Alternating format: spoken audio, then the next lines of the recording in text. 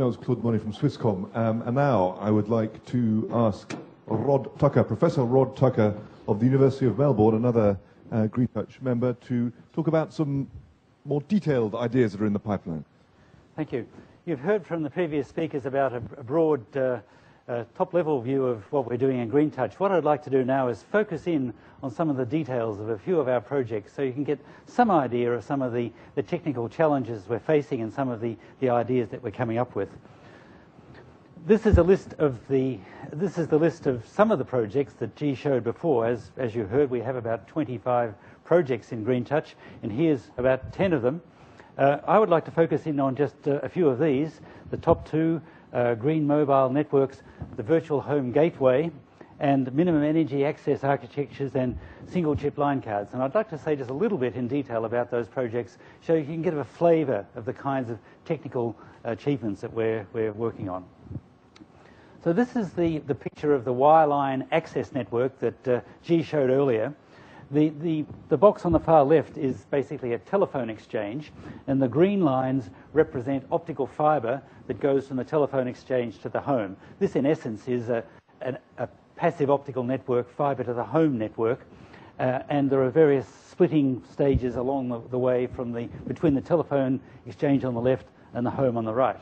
Now, we've put this slide up here because in the wireline access group, we have a range of projects, and this is a very nice example of how a range of different projects, each in itself involving collaborations, all come together for a big collaboration which focuses on the whole wireline access network in its entirety. And there are a number of examples of projects here. For example, DRACA is working on fibre in the home, which will reduce energy consumption in the home network. Cambridge University and Dublin City University are working on uncooled tunable lasers, which is a particular technology which will help reduce the energy consumption in future high-capacity access networks as the capacity of the networks increase. And SEAT at the University of Melbourne and ETRI in Korea are working on new architectures for the wireline access network that will reduce the energy efficiency. Now, I'd like to focus in on just two of these to give some further details. One of them has to do with sleep modes in the home network, and one of them is called the virtual home gateway. Now, this diagram up here shows a box in the home, which is our little picture of the home modem, or sometimes called the customer premises equipment. And everyone who has a broadband in the home right now, whether it's fibre or ADSL or whatever, will have a little box in the home that's connected to the network, and that connects to the computer. And that box sits there day and night, consuming energy, and if you put your hand on it, often it's quite hot. Maybe 10 or 20 watts of power go into that modem. Now, what Huawei is working on is methods to reduce the energy consumption by putting that modem to sleep at times when there's no data, especially in the night when you're in bed asleep.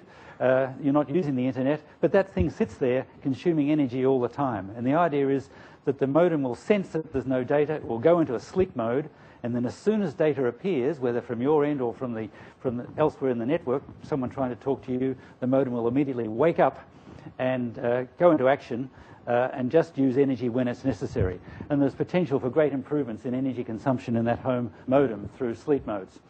The second one I wanted to focus on is the virtual home gateway, which is quite a revolutionary idea. The concept here is that some homes might be able to dispense with the home modem altogether and have much simpler equipment in the home, and that this home modem becomes part of the software in the telephone exchange. So this little thought box suggests that this computer in the telephone exchange is thinking about being a modem. It's a virtual modem, which in fact will apply to many homes simultaneously. And by using efficient computer programs in the telephone exchange, we can set up the situation that provides all the functionality of the modems in the home, but back in the telephone exchange where it can be done in a very efficient way, incorporating the equivalent of sleep modes and also doing things just much more efficiently. And there's great potential for reducing the energy consumption, again, in that home network by putting the home gateway in the telephone exchange. So INRIA and Swisscom are working on this project. In the wireline access group, as in other parts of GreenTouch, we're working on very careful and detailed roadmaps for future developments, because key to achieving the goals of GreenTouch, we are developing roadmaps which set the goals throughout our research time frame to make sure that we get the kinds of outcomes we're looking for. So this schematically shows what we're trying to do. This is the power consumption of a home network or a connection to a home through the passive optical network. And it shows that every year, in fact it shows it every 2 years here, but we're doing it on a yearly basis, we've got a target for what that power will be, and it's being reduced through those innovations. And it's these roadmaps that help to drive the innovations in our research program. Now, for those of you who are interested in the details, we have posters up the back which describe these projects and a range of other projects as well. And on that poster up the back, there is a bar chart like this which gives the actual details of the numbers involved in that particular roadmap for the wireline access group. And by the way, if you're watching this on the web, the posters that are in the back of this room will also be on the website, so you can check out the details on the web as well. And we are planning right now, we're working through the process of putting in place roadmaps like this for every one of our working groups in GreenTouch, and this is just one example. Another project I'd like to briefly mention is called Beyond Cellular Mobile. It's about separating the data network from the signaling network in a mobile situation. Now, in today's network, the signaling network and the data network are combined. The signaling network is what's used to keep track of all the mobile phones in the network, to manage the connection between those mobile phones and the base station, and to make sure that as a mobile phone moves from one cell to another, that there is a handover so that the operation is seamless and the user doesn't even know that they're changing antennas. The data network provides the actual data connection, the link for audio or video or whatever the application is using. And in today's network, they're combined. The idea is that we'll be separating these into two separate networks, and that provides a big advantage, as I'll explain right now. The signaling network doesn't require much power to operate, and the signaling network can cover all mobile phones in the network quite in an easy way, not using very much energy. But the data network consumes a lot more energy. So the concept here is the signaling network works away, keeping track of all the phones in the network, and the data network focuses only on the parts of the network where data is required. And if there's no data, for example, in this part of the network or in this part of the network, those areas of the network are shut down or put into a sort of kind of a sleep mode so that they're not using excess energy. And by separating the data network from the signaling network, we end up with an overall outcome which is much more energy efficient than today's network. Finally, I'd like to say a few words about a very ambitious program. This is one we're working on which has to do with a single chip router line card. Now, if you go into a telephone exchange or a telecom switching center, you'll see lots and lots of racks, a bit like this one over here, but probably much bigger. And these racks are full of things like this, which plug into it, and they're called line cards. And what line cards do is connect the optical fiber in the network to the computers and the other equipment in the telephone exchange and the switching network. And these are very complicated pieces of equipment. They have many different electronic circuits on them, different kinds of chips, and a lot of energy is required to make these things work, many hundreds of watts. And then when you multiply these by hundreds, you end up with many thousands of watts being consumed.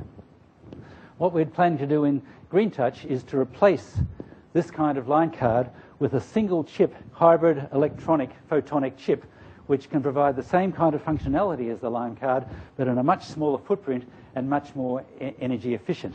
And again, you'll see the details of this on the posters at the back of the room. This hybrid chip will have this kind of functionality. It's a complicated diagram, I know, but what it shows is there's some silicon photonics, that's optical circuits in integrated circuit form, and also CMOS chips, which are very similar to the chips you have in a computer. And in fact, like a computer, these are multi-core chips. And the big advantage of this kind of device is that with multi-core chips, you can scale the activity in the chip to the amount of work that you want to do. So if there is not much activity coming into the line card, the chip in this case, you can switch some of those cores off and reduce the amount of energy consumption. And as more data comes onto the network, you can switch more cores on, and it can take care of the increasing data, but in an energy efficient way. So I think that's the end of my time. Again, if you have any interest in further looking in the details of these projects and other projects, you can look at the posters at the back of the room or on the website if you're looking on the web. Thank you. Thank you very much, Rod Tucker. for that interesting look at some of the projects. Now, I'm told that Luis Neves is still unavailable, which is sad, but we're not going to get a lineup. Okay, but there is a but. If on the web or here you're interested in the content, and he was going to talk about the broader environmental context behind the GreenTouch initiative, from his perspective as a member of a leader of JC, then that material will be made available online, and you can simply go to the GreenTouch website, and it will be there, I'm told. So all is not lost. All is not lost.